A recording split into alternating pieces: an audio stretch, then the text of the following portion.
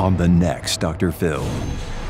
My mom gave away her retirement and everything she has. A mom hooked by a love scam. I've wired James around $265,000. Does it bother you that you've never seen or met this guy?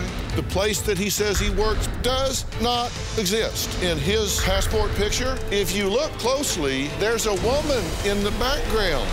This is a fake passport. Is that him calling you right now? Yes, it's him. Oh my God!